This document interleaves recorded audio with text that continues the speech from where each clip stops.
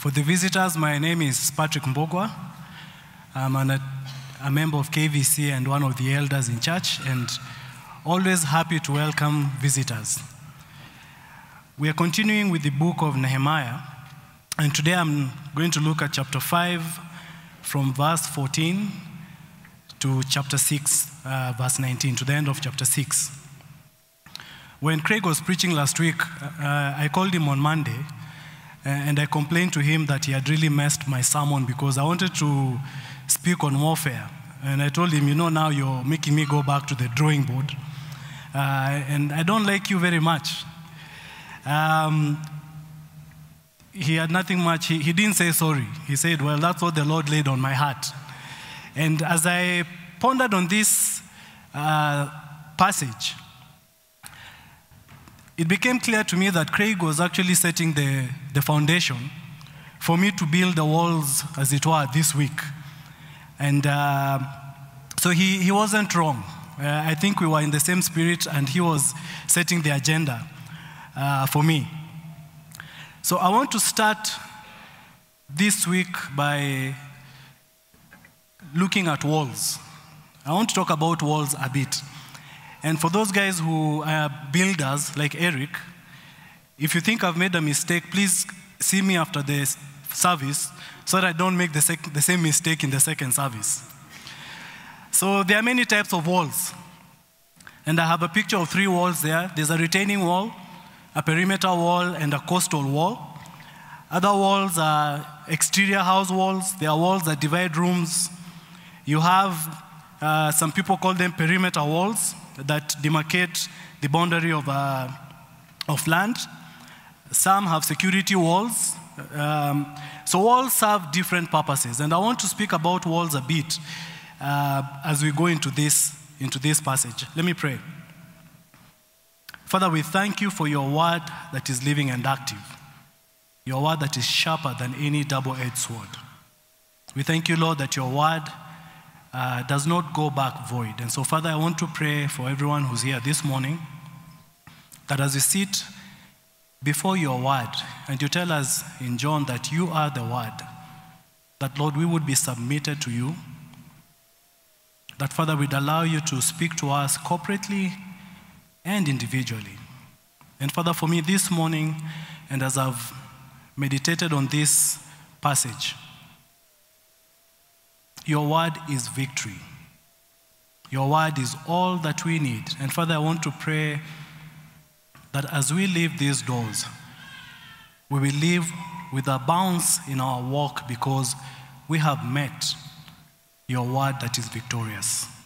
Father, we lift you up, we surrender ourselves to you now, and we yield ourselves to your word. In Jesus' name I pray. Amen. So walls serve different purposes. The retaining wall that's to your left is built where there's been an excavation and soil has been exposed. So to avoid the soil from collapsing, you put a retaining wall so that it holds the soil back. The wall itself could be next to a house which has walls, say these outside walls of this building. And that house itself has walls inside, dividing the rooms as the builder wanted. The perimeter wall demarcates where the house sits to make sure that everybody knows this is private, you can be outside, but this is my turf, you can't come in. And each wall has a specific purpose. For instance, if the retaining wall during heavy rain was not built properly, it will collapse and all the soil will be washed off and probably lead to the peril of the house that's next to it. So each wall, despite being unique in its own way, for example, the coastal wall keeps away the sea from getting onto the land. All the walls have a specific purpose, but each of them works in consonance with the other walls. So we've been looking at Nehemiah's construction of the wall in its totality so far. But I want to take you back to Nehemiah chapter 3, which deals with some specificities. I found it hard to say that word, but I insisted I would use it. specificities about the wall builders that I thought would help us grasp what I feel is the message for today. If you turn to Nehemiah chapter 3, it has 32 verses, each mentioning persons who are building particular parts of the wall, 32 of them.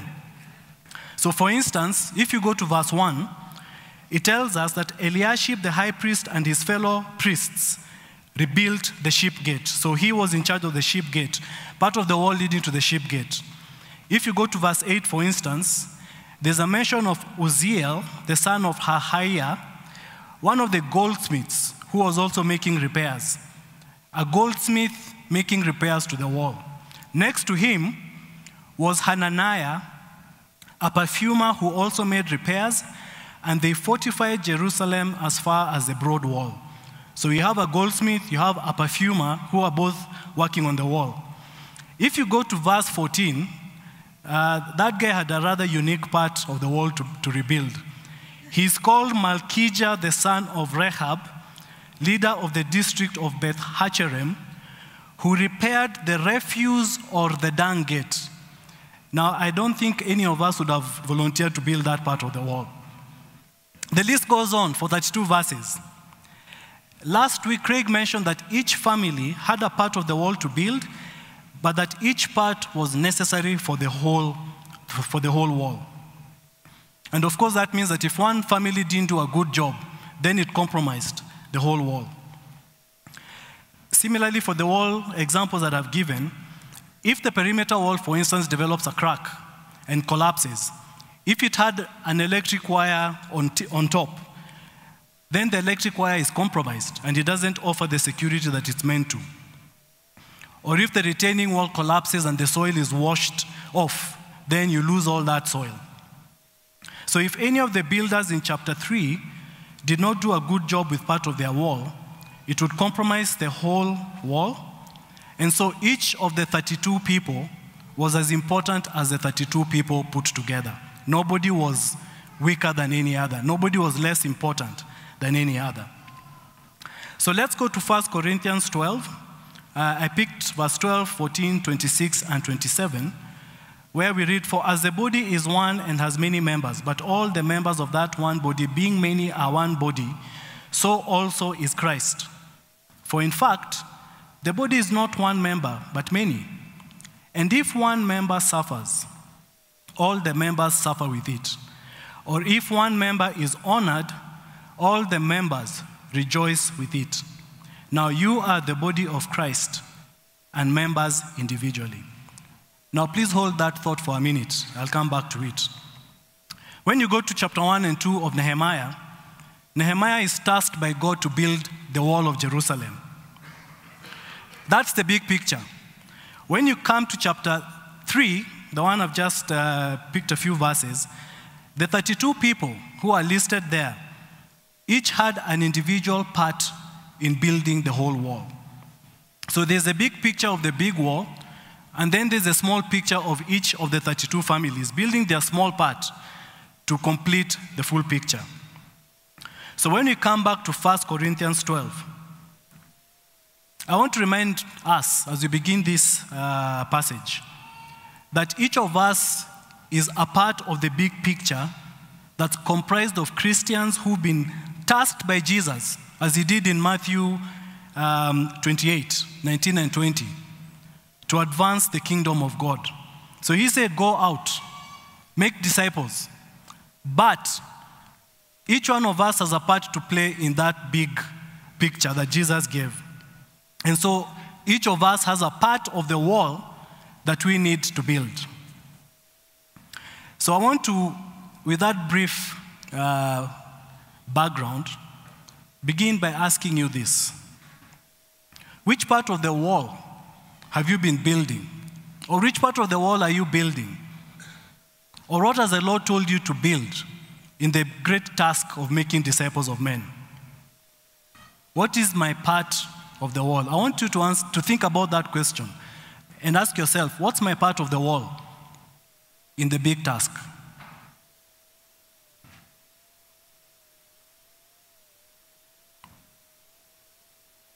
Or perhaps you don't even know that you have a wall to build. and that you've been sitting and going through the book of Nehemiah thinking, Nehemiah, that was your brief, that was your task. You're sitting as a spectator, just watching what's transpiring and thinking that you have no part in the whole story. Paul tells Timothy in 2 Timothy 2:15, be diligent to present yourself approved to God, a worker who does not need to be ashamed, rightly dividing the word of truth. The NIV says, do your best to present yourself to God as one approved, a workman who does not need to be ashamed and who correctly handles the word of truth. So as you're thinking about the wall, and you're part of the wall, remember you're a worker. A worker isn't a worker in a vacuum. You work to do something. And my position this morning is that you're working to advance the kingdom of God. Proverbs 25:28 says this, whoever has no rule over his own spirit is like a city broken down without walls. That's the NKJV. The NIV says, like a city whose walls are broken down is a man who lacks self-control. So if you can't answer this question right now, what is my part of the wall? Let me help by perhaps proposing that if you don't have self-control, if you have no rule over your own spirit, then maybe that's where you need to start. That's the wall you need to start building. 2 Timothy 2:22 says, pursue righteousness, faith, love, peace with those who call on the Lord out of a pure heart. And I think the walls here are righteousness, faith, love, and peace with those who call on the Lord out of a pure heart. So if you have no wall to build, if you don't have an answer, let me suggest to think about those as walls you could build for yourself. Now, this is how I want to define a wall for the purpose of our passage this morning. For me, a wall signifies a Christian's God-ordained purpose in advancing the kingdom of God. That is the wall that I want you to think about today for yourself. It is God's ordained purpose for your life in advancing the kingdom of God. So you have to be a follower of Christ, first and foremost, because only then does he have a purpose towards advancing his kingdom. So what purpose has God ordained for your life? What do you think God has ordained, brought you, created you for? Craig said last week that whenever we advance the kingdom of God, the enemy will be enraged and will come at us. He looked at Nehemiah chapter 4, all the way to chapter 5, verse 13, where we found Sanballat, Tobiah, the Arabs, the Ammonites, and the Ashdodites seeking to destabilize the Jews. They mocked them in chapter 4, verse 1. They conspired to attack Jerusalem and create confusion in chapter 4, verse 8. They scared them in verse 9. And then in chapter 5, verse 1 to 13, the enemy now causes some of the Jews to oppress their fellow Jews. So the enemy is attacking them to disrupt their unity, which has resulted in the building of the wall. He doesn't succeed. And so now when we come to our passage for today, the enemy changes tack. So one of the things I want you to understand about the enemy and spiritual warfare is that he never gives up. But he'll change tack when one strategy doesn't work. He changes to something else. And so in this passage, the enemy now moves from looking at the Jews corporately and now focuses on Nehemiah individually. He focuses on one part of the body. And as I've read from 1 Corinthians 12, when one part of the body is affected, the whole body is affected. He knew if he could destabilize Nehemiah, then he would succeed in affecting the whole project on the wall. And this week, I think, as Jeanette was saying, the enemy has been trying to destabilize Jeanette so that she can't lead us in worship. And so it's been a big battle this whole week for her. But as she stands here, and as you sang, the victory of the Lord Jeanette has been on you the whole week. And it's declared and established this morning. But my focus this morning is not on the enemy or the suffering, but on the fact that God has already provided the Christian with a counter strategy to Satan's schemes. And that strategy is available to all of us. I find that Christians sometimes, you're so afraid of spiritual warfare, you're afraid of Satan, rather than focusing on he who gives us the victory. And so this morning, I don't want us to think about the enemy's schemes, but I want us to focus on God's victory that's available to us. And that's what I want you to walk out from here with. So remember, as part of KVC's body, you are a potential victim for the enemy to try and get you down so that he can bring down the rest of us. And so I want to draw parallels with Nehemiah from chapter 5, 14 to the end of 6, how he faced spiritual warfare as an individual, and then pray that in the same way you would also be able to adapt the same principles for yourself. I've broken down the passage into 3 parts. 1, the fear of God. 2, the threat of man. And 3, victory from God. The fear of God, the threat of man, and victory from God. In Nehemiah 5, verse 9, we see Nehemiah telling the Jewish oppressors that what they are doing is not good. He then asks, should you not walk in the fear of our God because of the reproach of the nations, our enemies? And then in chapter 5, verse 15, we read that the former governors who were before me laid burdens on the people, but I did not do so because of the fear of God. So it appears to me that the task that Nehemiah is given by the Lord, he is not doing it more to fulfill the task, but more because of the fear of the Lord. That is his primary focus, the fear of the Lord. The fear of the Lord stopped him from oppressing the Jews like the other governors did.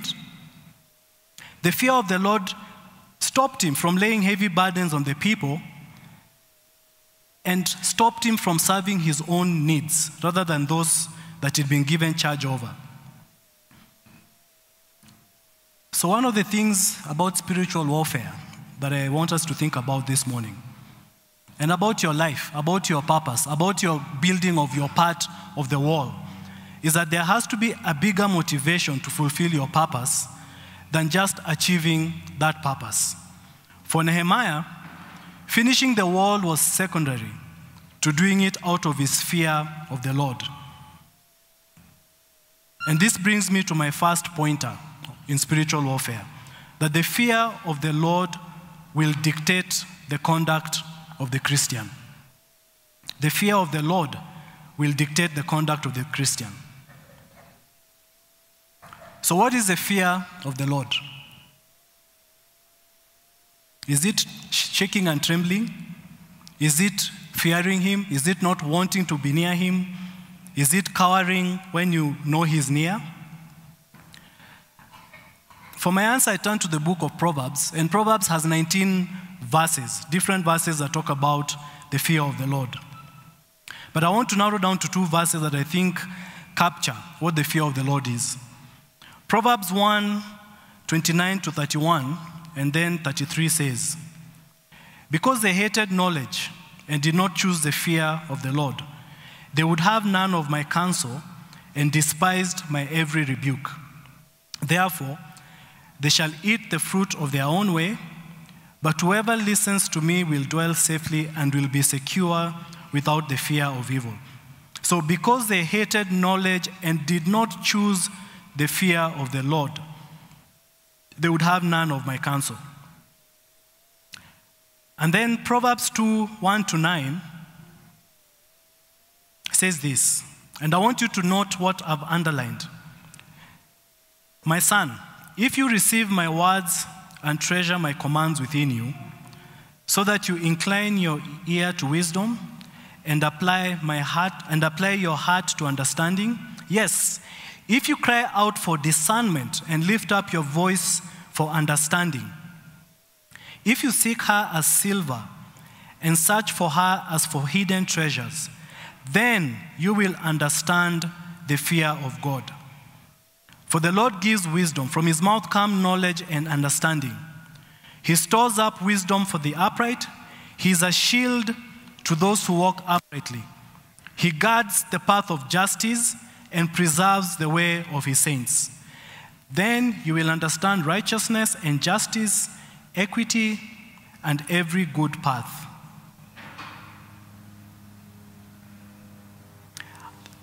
The words I've underlined are all verbs. And I learned about verbs a long time ago, and it was a doing what?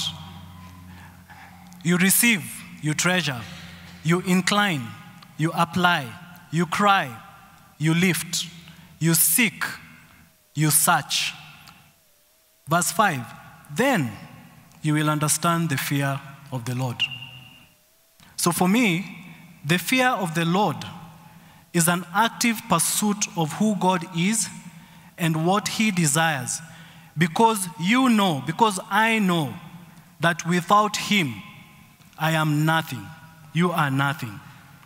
When you fear God, you understand that only he can guide you appropriately. Only he is the ultimate power. He is above all things, and nothing can stand against him. Even you can't stand against him. In Matthew 10:27-31, Jesus taught his disciples what the fear of God is. This is what he said. Whatever I tell you in the dark, speak in the light. And what you hear in the ear, preach on the housetops. And do not fear those who kill the body but cannot kill the soul. But rather, fear him who is able to destroy both soul and body in hell. Are not 2 sparrows sold for a copper coin? And not one of them falls to the ground apart from your Father's will. But the very hairs of your head are numbered. Do not fear, therefore. You are more value than many sparrows. Luke 12:3-7, which refer to the same teaching, says this: But I will show you whom you should fear. Fear him who, after he has killed, has power to cast into hell. Yes, I say to you, fear him. So the fear of God is an appreciation of who God is, that he is ultimately above all things. The fear of God, as Nehemiah exercised it, is that when Tobiah, Sanballat, and Geshem comes to you, because of the fear of God, you know they cannot overcome you. They will not stop him from building the wall. The fear of God means understanding that the one in charge is God. He has absolute authority of your life, and everything else is subject to God. So when Satan attacks you, because you fear God and turn to him, you run to him because you can't run anywhere else, then God, as Proverbs 2:7 says, is your shield and guards the paths of justice and preserves the way of you, his saint. Satan will not and cannot overcome you. In other words, you cannot successfully engage in spiritual warfare without the fear of God. Because the fear of God is a shield you need when facing the attacks of the enemy, because he is the source you go to overcome the enemy's attack. So, what's the threat of man? I picked this up from Nehemiah 6:1-14. And the threat of man is one of the tactics that Satan uses to disrupt your wall construction. I'm coming from the point of you have a part of the wall that you're constructing. You have a calling on your life. You have a purpose on your life. Satan knows it, and his work is to try and disrupt that. So when Sanballat, Tobiah, Geshem the Arab, and the rest of the enemies realize that they cannot shake the Jews building the wall, they decide on a new strategy.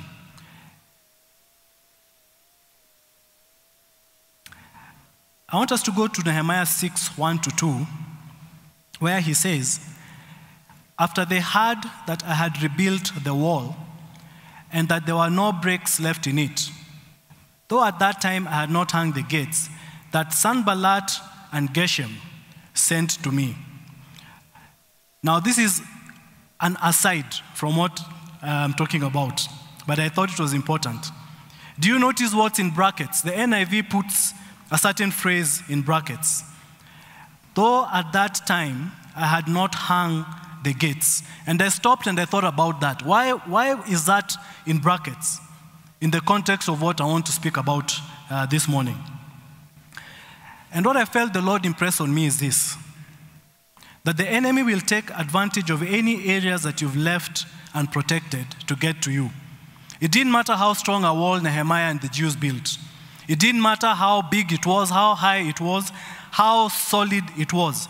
But if they left gaps in it by not putting up gates, it could still be breached. And so to you as you're building the wall, what gates have you ignored to hang up in your life and that are allowing the enemy to get at you? And this took me to Galatians 5:19-21, that reminds us that the works of the flesh or acts of sinful nature are adultery, fornication, uncleanness, lewdness, idolatry, sorcery, hatred, contentions, outbursts of wrath, selfish ambitions, like the other governors, dissensions, heresies, envy, murders, drunkenness, revelries, and the like. That's Galatians 5:19 and 21. And then in verse 22, we read, but the fruit of the Spirit is love, joy, peace, long-suffering, kindness, goodness, faithfulness, gentleness, and self-control. And I do believe that these are the gates that some of us need to hang up around our walls to ensure that the enemy has no gap and he can't win the battle against us. For instance, where you have self-control, you can't find revelries. Revelries are uncontrollable, parties, uncontrollable enjoyment, out of control fun, out of control everything. If you're eating and in revelry, you'll eat until you vomit. You can't stop. If you're drinking, you'll drink until you black out. If you're partying, instead of going home at, say, 9:30, for me when I go to a party, I go home at 9:30. I don't know about you. Instead of going home at 9:30, you go home at 10. That's revelry. So you're all guilty. Ask my son, don't we go home at 9:30? Yes. So this is what I'm trying to say. The gates that you don't hang are the things that you allow the devil to come in. When you engage in an extreme drunkenness, for instance, you allow the devil to come in with lack of self-control and you end up doing things you don't need to and you cannot defeat him. So check your gates. Check your gates. Let me come back to Sanballat. They now devise a strategy where they go to Nehemiah. In verse 2, they ask to come to the villages in the plain of Ono, but he doesn't, knowing that they intend to harm him. In chapter 6, verse 6 and 7, they accuse him that he's planning to rebel and become the king of the Jews, and that he's even appointed prophets to proclaim him king.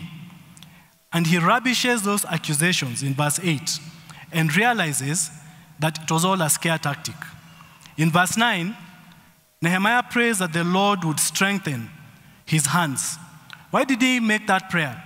If you go to Zechariah in Zechariah 4:6, it says this, "This is the word of the Lord to Zerubbabel, not by might, nor by power, but by what? But by my spirit, says the Lord of hosts." Spiritual warfare through the threat of man will never overcome the power of the Holy Spirit. Spiritual warfare through the threat of man will never overcome the power of the Holy Spirit. So when Satan has used the threat of man against you, maybe through a bad boss, a threatening policeman, a rogue parliament, like I think I'm experiencing, whatever it is, you have certainty of victory only when you call out to the Spirit of the Lord for deliverance. Nehemiah prayed to the Lord to strengthen his hands.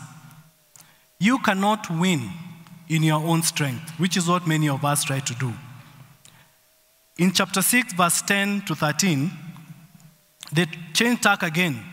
They tried through an informer they had hired called Shemaiah to get him so scared that some people are coming to kill him, that with Shemaiah's very comforting solution of let's go and hide in the temple, they would guide him to the temple, which would be sacrilege, and then they would use that against him. But we read in verse 12 that Nehemiah perceived their wicked schemes and refused to go into the temple. Now I want to draw your attention to a few things. In verse 2 of chapter 6, we read that Nehemiah knew that Sanballat and the others intended to harm him. In chapter 6, verse 8, he tells them that they have invented their accusations against him. So he knows that those accusations are fake, they're inventions. In verse 12, he says that he perceived that God had not sent the false prophet Shemaiah to prophesy about the danger to him. What's a common thread here? That one key strategy against the enemy is discernment. And discernment comes from the Lord. 1 Corinthians 12:10 tells us that one of the spiritual gifts is the discerning of spirits. Discernment comes from the Lord because he sees and knows what we cannot with our human capacity see or know. In 1 Samuel 16:7 we read, "For the Lord does not see as man sees. For man looks at the outward appearance, but the Lord looks at the heart." Now in spiritual warfare, I see discernment as an X-ray that the enemy cannot escape from. That when he comes near me, because of the Lord enabling me to discern what he's up to, I'll immediately see whether this is from God or not, as Nehemiah did. And because of that discernment, Nehemiah was not distracted from his work because he rubbished any accusation that was false. He knew when something was being set up against him, and so he kept his focus on the wall. Because of the fear of the Lord, Nehemiah totally relied on God. And then God was able to reveal what the enemy's schemes were to him, which helped him to avoid them and allowed him to finish his task. Let me say this again. Discernment is from the Lord. Discernment is not your experience as a Christian for many years. Discernment is not your sharp mind. Discernment is not how clever you are. Discernment is not how schemious you can be. Discernment is revelation by and from God to you. And you need discernment in spiritual warfare. You won't win anything because Satan is devious, probably more devious than you are. And so you need God's discernment. Finally, the victory from God. Nehemiah 6:15 and 19 to 19. I wished I could have started with this part rather than the other one, but I needed to build my case. Now remember, the wall had been in ruins for hundreds of years, over 100 years. And then we read in Nehemiah 6:15 to 16, "So the wall was finished on the 25th day of Elul in 52 days. And it happened when all our enemies heard of it, and all the nations around us saw these things, that they were disheartened in their own eyes, for they perceived that this work was done by our God." Now I read an archaeological article this week, just trying to figure out about this wall. So the article says that the city of Jerusalem was 136 acres in size. 136 acres is big. That's all I can say.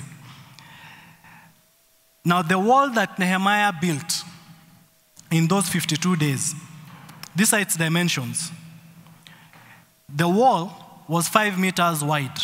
So width, it was 5 meters wide. So maybe from 1, 2, 3, 4, 5, maybe up to here. That's how the wall, how wide it was.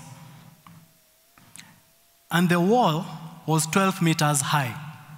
So it's 5 meters wide, 12 meters high. I don't know how high 12, maybe to the top of the roof, 12 meters. So it's a huge wall, 36 acres round. It wasn't done with our modern day machinery, as we read. In fact, it was being done by goldsmiths, perfumers. So amazing that a perfumer is doing a wall, a goldsmith, which probably means they had some lawyers there as well, building walls. It was done in 52 days only. Now, guys, I stopped there and wanted to come up with a very clever statement to capture what I felt and what I feel when I read this. So it took me 2 days to try and come up with something that would slap you. This is what I came up with, and it is nowhere near what I wanted to say. That God guarantees victory. I wish I could speak in Kikuyu to tell you that God guarantees victory. It doesn't matter what you're going through. It doesn't matter, Jeanette, which Sanballat, which Tobiah, which Geshem, which Arab, which boss, which anybody is tormenting you. It doesn't matter what accusations have been leveled against you. It does not matter. God guarantees victory. As long as you're focused on fulfilling the destiny that God has purposed for you, as long as the fear of the Lord is your lifestyle, as long as God remains God, and remember, He remains God because He's the same yesterday, today, and forever. God guarantees victory. And when that victory comes, everybody will see it, even your worst enemies. So do you and I live such lives that God's working in us is noticed? Forget even being noticed by your enemies. Do your friends notice God working in you? Let's leave the enemies candle first. I read one commentary that puts it this way. When something has the fingerprints of God on it, all our enemies notice it also. Let me ask the worship team to come up. When something has the fingerprints of God on it, all our enemies notice it also because God guarantees victory.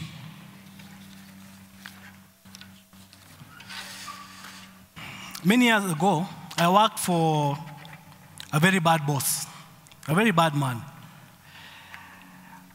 who tried to get me to do all sorts of evil things. And we used to have very big fights with him. And usually he'd fire people at the slightest provocation. He looks at you and he thinks you're not looking very smart, he fires you. I never lost my job, and guys used to ask me, how come you never seem to be affected? So one day we had a terrible fallout, terrible. And he looked at me and told me, if you don't agree with what I am saying, I'm going to fire you. So I looked at him, we're in his office. I looked at him straight in the face, and I told him, you have no ability to fire me. You have no capacity to fire me. Now, I honestly believe it's because he used to have a very wide table that he didn't jump across to come and strangle me for saying such a ridiculous thing. So he asked me who in the world I thought I was, telling him I can't fire him. I looked at him, In fact, I wrote verbatim what I told him. This is what I told him. For your information, this is my boss I'm telling. It is God who brought me here, and it is him who will take me away when he thinks I have fulfilled my work here.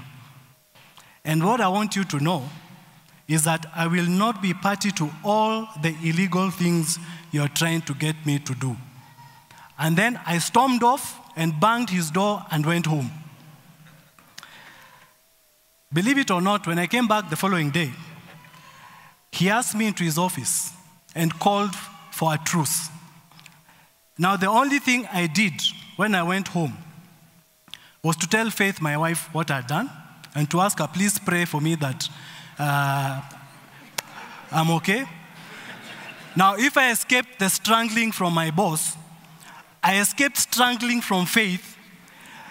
And I think the only reason was because our daughter was just 2 months old, and she didn't want to be a single parent, so she couldn't kill me.